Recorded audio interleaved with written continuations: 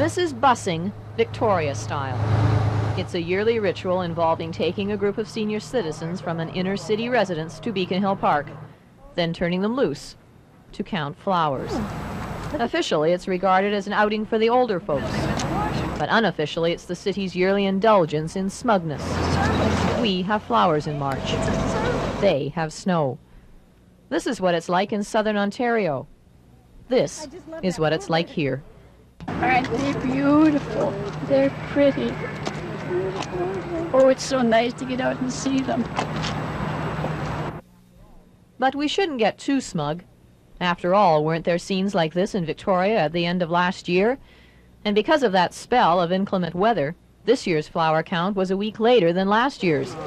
It was even a bit on the chilly side here. It is kind of cold out, right? But I'm not too bad. It's not too bad. If I had a fur coat, I'd feel warmer. You see, there's eating that bunch up there. That's 20.